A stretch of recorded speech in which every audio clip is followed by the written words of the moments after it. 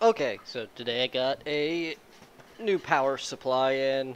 I went with this one because it could get delivered here fast and that it's programmable, has a USB output, so I should be able to put like my power supply reading somewhere in one of the corners of the screen eventually. So that's why I went with this one. It's pretty cheap. It's just another switch mode power supply, not a linear. Uh, Need to get a nicer power supply eventually.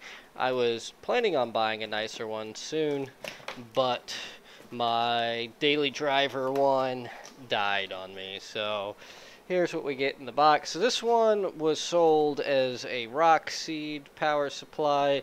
They seem to brand it a couple of different brands. I'm sure that this really long company name here out of China is the actual manufacturer of it. But yep, comes with a little CD. I'm sure that's for the software. There's some open source software on the internet that I plan to use instead. But let's get this thing out of the box. Alright, comes with the USB cable for it. Just the normal USB to Type B connector. And let's see if I can get it out of there. Alright, got power connector and pretty cheap connector here. Alright, so yep, they didn't even bother putting the sticker, the rock seed or whatever sticker. They have a couple of different stickers they'll put here. I guess this is one of the ones you can get from the factory from when they make it. I'm sure that internally this is pretty much the same power supply as my last one.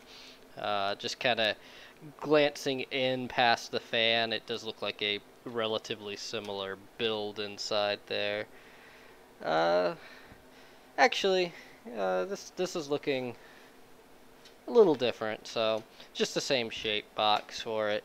But yeah, we have the USB output there, and then everything else here. So let's plug it in real quick and see if it lets out the magic smoke. Is there a switch on here? Or...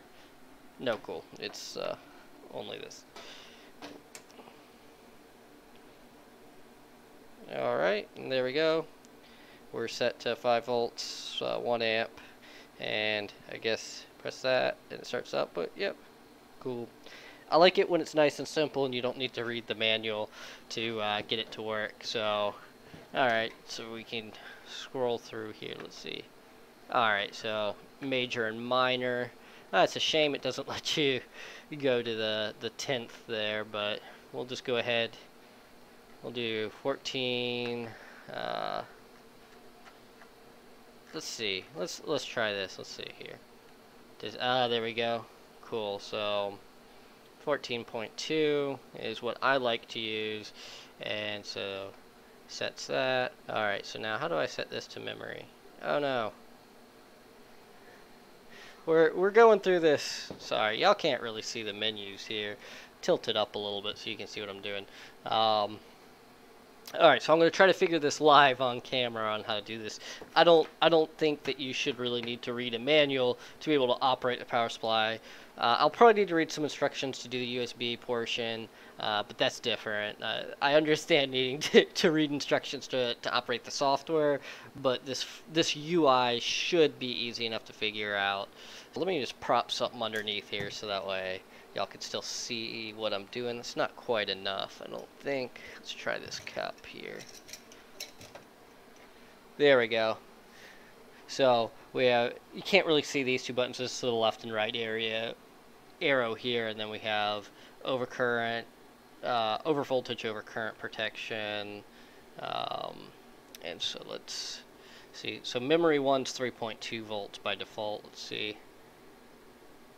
So those are all the defaults that are programmed on there. Let's program this guy though. So 1, I want it at 12.20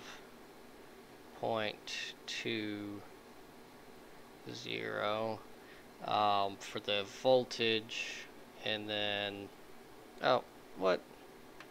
Cool. So if I hold it down, does that program it? I guess I just press it once and that sets it. Let's see, let's go to there, and let's go back. Cool, so that's set. Memory 1 is now set. So let's turn it on. Alright, so now we're giving out the 12.2. I meant to set that to 14 though. Let me, not 12.2, but 14.2. 14. There we go. Okay, so there's some delay in it moving. Okay, so let's see.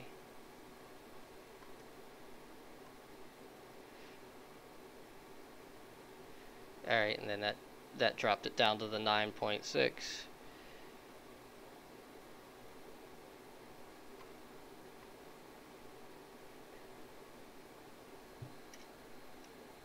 I guess you have to turn it off before you can change your modes. No? What's this U? Alright, it's off. This turns it on and off. This is like the master power here. Alright. Ah, here we go. That's how we get down here. Okay. So I want to set the amperage output to maximum of 4. 4 amps is enough on here. So there we go. That sets that. Alright, and now we're at 14 volts. Cool. Still not completely sure what I'm doing with this, but there we go. So it's on because it doesn't say off. If I change it, how do I get it to change? So memory 1, we're there, and it's on. Now it's off. Memory 2. That turns it back on to memory 1. I may actually have to read the manual on this.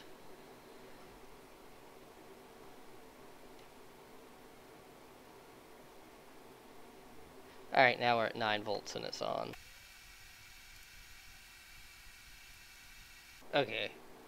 You have to double click it. Alright, I figured it out. So you double click them and it'll go to that one. That's simple enough. Cool. So there we go. Able to figure out everything that I needed to figure out without reading the manual. So I'm happy with it. The UI is not terrible. It works pretty good. I wanted to give a realistic idea of how long it takes to figure out how to use this UI, because I'm used to just the really simple analog kind of no programmable ones. I wanted this one because programmable, because I do swap between 14 volts and the 3.3 volts and 5 volts that some of the microcontrollers run at. So I want something capable of just press the button instead of turning the knobs and trying to get it lined up perfectly. So seems to work all right. We'll do some testing here in a minute on the voltmeter, and hopefully I'll be able to display these up on the screen somewhere. Probably up. We're not going to spend long talking about these. They're pretty short and almost useless because nobody really wants to have their power supply this close on their workbench. You're normally going to put it up on the shelf above it. I mean, I had the old one sitting there, but that's, I don't know. I never really thought about where to put my power supply since I moved, but this one's definitely going up there, especially since it's got the preset buttons and stuff. Definitely, I think this is definitely longer than the old one. I actually still have the ones that came with the old power supply. They're a couple inches longer. The banana connectors are the same that are on here as the one that were on the other one, where you can just take the screw and unscrew it and use it, so you can put it on whatever. Which is what I did. I just went to, God, I've had these for about 2 years now. They're time to replace. They've gotten smashed a couple of times, and even metal fatigue broke the cable there on these ones. But they're just alligator clips that you can buy at Harbor Freight, where they put wire run through it to make longer ones, which is what you'll probably end up doing with this. But at least it does include them, so at least you've got them, and at least you can remove the banana connectors and make your own. Just put your own alligator clips on the end of them. Also, these are pretty small alligator clips, so wouldn't work for some of your large applications, because I mean this thing can go up to 30 volts at 10 amps, so you can put out a lot of power. You can even use one this size to do some basic amplifier repair. You can't turn the amplifier all the way up or anything. You definitely can't do your dyno runs or anything with that. You need like server power supplies for that. But something this size is more than adequate for doing the repair and just kind of idling it while you work on them. Plus, you put it down to 9 volts when you're doing your really basic tests, and then put it up to 12 when you're trying to do some actual audio, or 14 volts to reduce clipping. But the 9 volts is nice because when the amplifiers blow up, it's a little less of an explosion. I don't know. I mean, the current limiting helps with that too. It helps keep them from really catching on fire or anything. You just get, it'll just hit its current limit, and they tend to make noise. I don't know about this one, but the old one tended to make noise when you hit that 10 amps on it and it start current limiting. But yeah, so it includes the USB cable, which is nice. It includes the connectors, although they are kind of uselessly short. Still nice that it includes them because it has something to get you started, and it has the parts for you to make another one. And these are pretty cheap banana connectors too, but it's always nice to have them. And it did include the power cable as well, which is always nice when they include them. I mean, I have some higher quality ones that are a little more flexible and all that I use on the bench, but still always nice when you get them, because some of these entry level units and stuff, they don't include everything to get started sometimes. So it's always nice to open the package and everything be there, including your software, even though who really has optical drives anymore, or even if you do have an optical drive, when was the last time you used it? It's weird to think that optical drives are now kind of a thing of the past, but we're getting to that point. Okay, so I have a simple test here where I just have my precision multimeter hooked up to the power supply with a slight load on it. So I have 99 to 02 instrument clusters because they put a little bit heavier load than the 03 to 07 ones do. So yeah, there we go. It's pretty accurate. So we're getting 14.9 here and 14.2 there. Now these probes aren't perfect. If I jiggle it a little bit, we get a little bit of variation there. Same with on the ground. But it seems to be pretty accurate. It's definitely with a load, without a lighter load, it starts to float up a little bit, because still reads the 14.2 there, but it's 14.23 here. But still within reason for a bench power supply for repairing instrument clusters and stuff. I mean, obviously it's not a precision power supply, but it's a high quality switch mode power supply. I mean, this is I'm definitely happy with the level of accuracy. I've already did 2 instrument cluster repairs off camera, just making sure that I liked it and stuff. I did notice that it reads a little bit different than my old one did on kind of the normal power of things. So I don't know which one's more accurate. Maybe I'll get around and do some testing here. But yeah, take a look at it with no load on there.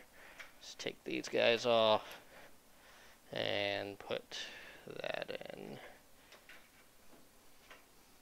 So that's with no load. We get 14.23. So definitely accurate enough for what I'm doing.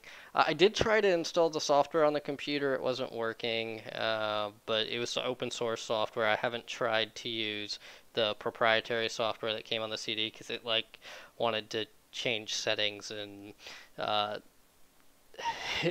in some of the stuff I didn't want it to mess with. I don't have a ton of faith in Chinese software. It's going to report back to the mainland. if I install it. I don't know.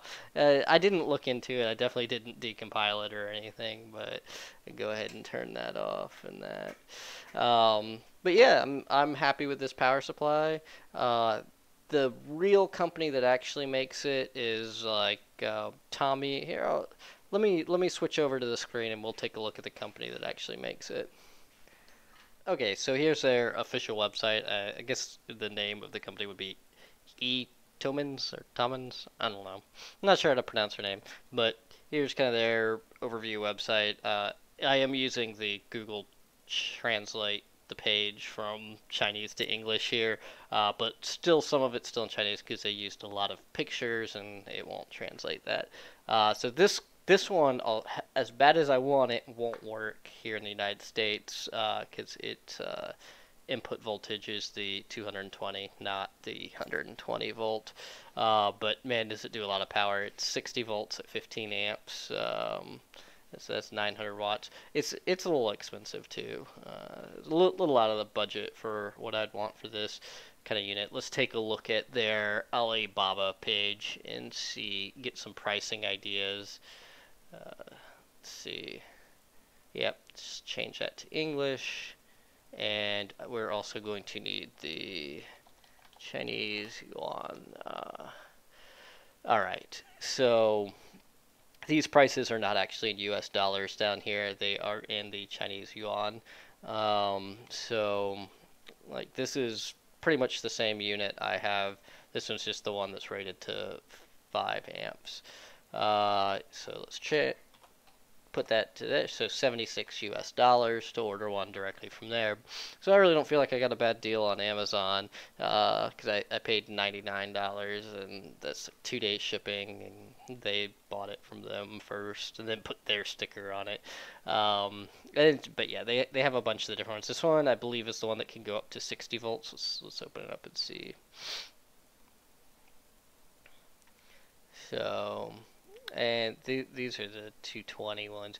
The dark gray ones, I think. Yes, this one's 60 volts at 3 amps. So they have a bunch of different models of the same one. If you look inside at the PCB on the one I ordered, I could see through the slots. You could see where on the PCB it had a bunch of different check marks for. I'm assuming it's just a different power supply in there, because I think that was on the back of the faceplate that I was seeing those.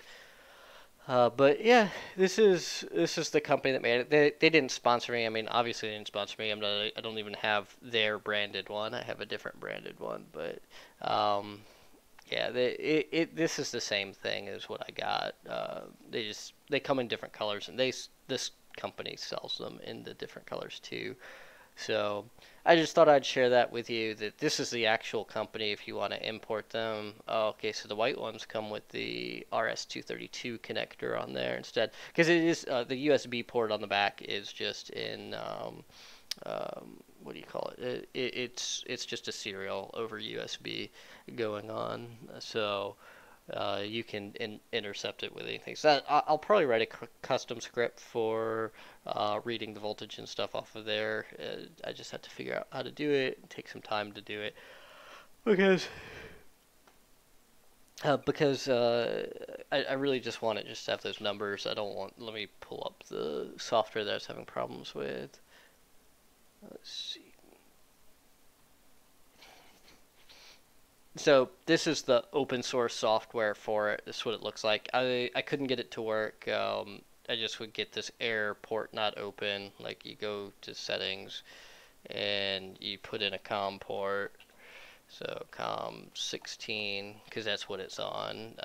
Click close, nothing happens. Close it, still nothing. Doesn't work. So this particular software was a bust. This was the open source one off of the internet. So yeah, hopefully you liked this video. Hopefully you learned something. It's the power supply I bought. I just figured I'd share it with you guys. This is in no way sponsored, so I should have started that out in the video. This is not a sponsored video. I didn't get paid to do it. I just wanted to review and unbox the power supply that I bought for my bench. So hopefully you liked it, and I'll see you guys in the next video.